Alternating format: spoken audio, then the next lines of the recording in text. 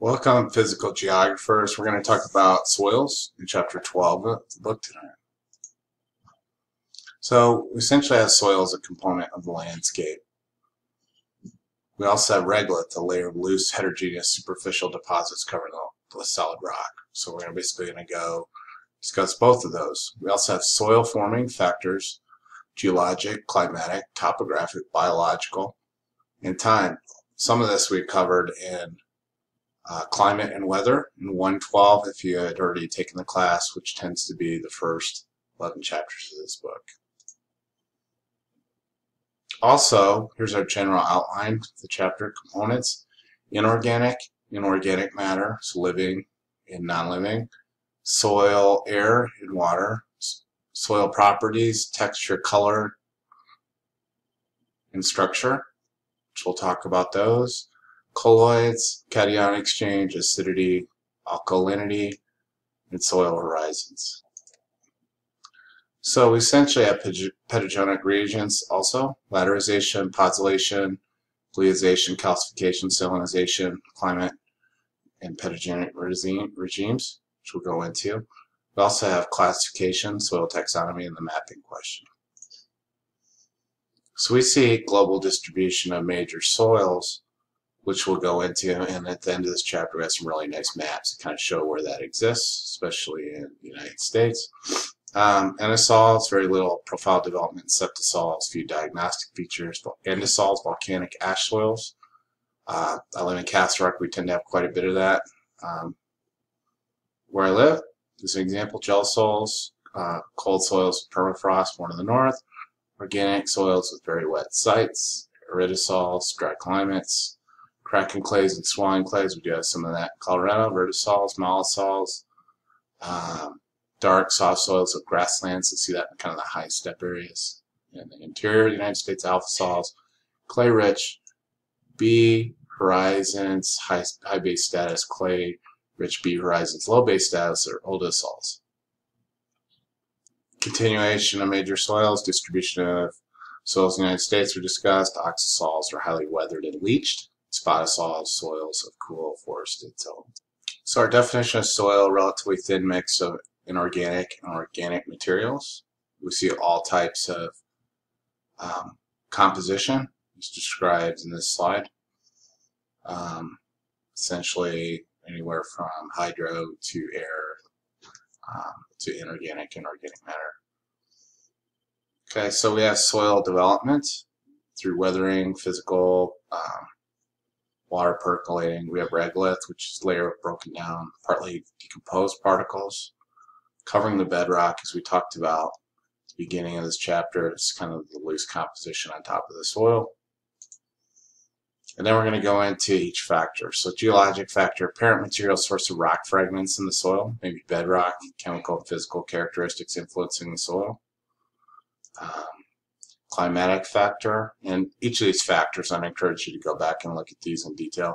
Temperature, moisture, most influential soil formation factors. We see this as far as weather patterns over long periods of time affecting the soil. So generally chemical and biological processes accelerated by high temperatures and abundant moisture, and the converse is also true. It's not accelerated or decelerated with cooler temperatures. Topographic factor, so we basically see elevation, terrain coming into play. So flat surfaces allow soil to develop deeper, role of slope and surface drainage, which we see in that slide. Biologic factor, so life in the soil, so basically life and organic matter as far as consumption and relief, and essentially life and death, basically being the key worms. And then we also have organisms such as earthworms that live in the soil. Okay. Soils form real slowly, usually take over a very long period of time. Formed and reformed basically takes much longer than we see as far as the human being alive. And then soil components, organic matter, and as we talked about inorganic matter, so this is more of living organisms. So we could have litter, leaves, twigs, stalks, other dead parts, humus, brown, decomposed residues, so forth, all have the basis of carbon and are tied to life. Okay, soil air, half the volume and average soil is made up of pore spaces. So we have air and water. Roughly speaking, air is about half of the open porous space in soil, and water is usually half. So here we see samples of water existing in the soil as far as percolation, so how much porosity is there in the soil exists. Soil moisture can be moved around through gravity, through surface tension, flow, held on top of the soil. Very thin film of moisture bound to soil through adhesion or combined water held in chemical combination with soil minerals. So it's actually kind of one matter, if you will, of water and basically the soil. In terms of soil-water processes, we have field capacity, remaining water filling pore spaces. After gravitational waters float away, wilting point, plants no longer able to extract moisture. And then leaching, water dissolves and carries nutrients down in the soil, so it basically causes the soil to be less valuable in terms of nutrients that are needed, especially for plant life. Alluviation, water percolates into the soil carrying fine particles of mineral matter. Downward, alluviation deposit particles at lower soil level. So the soil-water balance is very key. Relationship between gain and loss, storage of soil water. Really, there's kind of a budget as far as what can be consumed and what is lost, and really that balance is pretty key in terms of the moisture that exists in the environment and plant life. We're going to touch on soil properties. So the color basically is insightful as far as the soil's nature and capabilities. Can be stains caused by metallic or organic matter. Several different degradations, different meanings of them. Kind of touch on that a little bit in the lab. Texture. So essentially, how does it feel? Soil is composed of many particles, various sizes, smaller separates, coarser particles, clay particles, so forth. We essentially can see a texture broken down in terms of the texture triangle, which we have to the right. There are really three principles that separate the textures: clay, sand, and silt. We also have loam, which is texture, which is really none of the three principal separates. And essentially, it's an even mixture mix, most productive for plants. So it's kind of a balanced combination. We have structure for soil properties: PEDs, clumps of individual particles in most soils.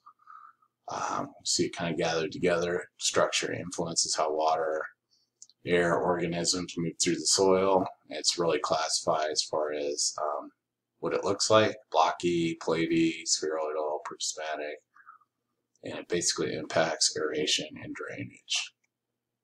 Samples of structure. Here we see some pictures of spheroidal, plate-like, block-like, prism-like, affecting porosity and permeability. Now we're touching on soil chemistry. Colloids, we have a few things to talk about with that. Colloids, acidity, alkalinity, and soil development, so forth. Cations also. So anyway, colloids, organic and inorganic particles representing chemical active portion of soil. So we do have some basically chemical activity: cation exchange, traction of cations by negatively charged colloids. Basically can have bonding. We could have cation exchange capacity, which causes certain particles to bond with other particles. We have acidic and alkalinity. So acids and bases, chemical solutions, where certain ions are dissolved in water. Certain types of plant life do well in alkaline types of soils, and some do better in acidic. Alkaline, for instance, potatoes tend to do well in there. And then we basically can see different types of composition affecting the acids and bases. Now we're going to discuss the development of soil through depth and time, which are their dimensions, also known as soil profiles. So it's really 4 processes that deepen and age soils. So we have addition, loss, translocation, and transformation. which basically has to do with what actually happens with the soil over time. And forming factors influence that rate through processes.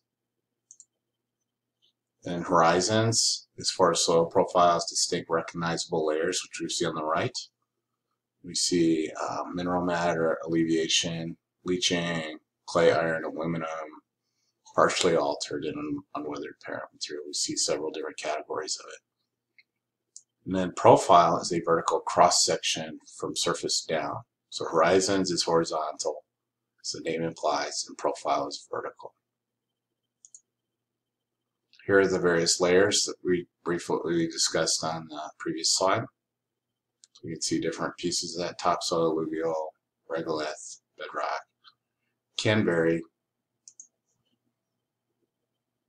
Essentially, there's many influences through time, water. Without water, no profiles. Don't really see the vertical movement. And soil development, all horizons would develop on well-drained gentle slopes. Would be ideal. Doesn't always occur though. Now we have immature soils containing certain horizons moving into other horizons, that kind of thing. Usually we can see this as far as the surface going downward within the profile. We can see that variation. So now we're going to discuss the soil forming environmental settings, also establish and organize as pedogenic regimes. So we have laterization, brick red colored soil created in warm most regions, prominent in tropics and subtropics.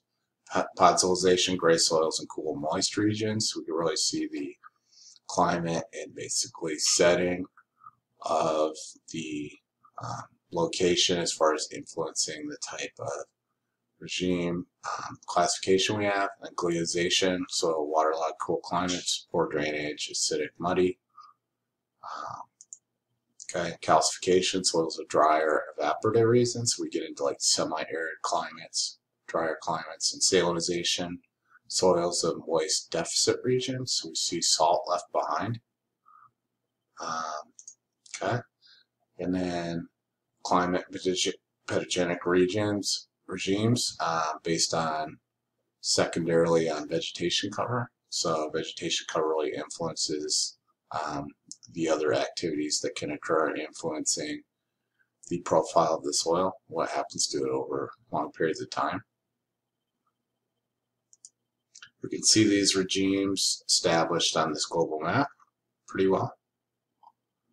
It's established. We see on the interior, we see regimes that more of the oxisols, and then we tend to see certain types of regimes occur on the coast and the interior and further north, is heavily influenced based on where they exist in the world.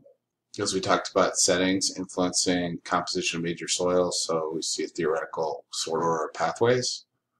12 order of soils, and basically the type of soil it is usually is influenced by where it exists in the world. So endosols, least developed due to age or cold, and septisols. We'll see a great map of this at the end of the presentation here. Andisols developed from volcanic ash. So we see different places. Gelisols, little profile due to cold conditions. Histosols, organic matter. Usually have interior good growth areas. Iridosols, soils of dry lands. You see deserts frequently on the west coast. Vertisols, mostly clay, mollisols, humus, and cations. Alphasols, mature with surface clay. Eudisols, weathered and leached of nutrients. Spotisols, alluvial layer. We see this in the interior. South America and also Africa. See it more in northern and South America, and then sub-Saharan in Africa.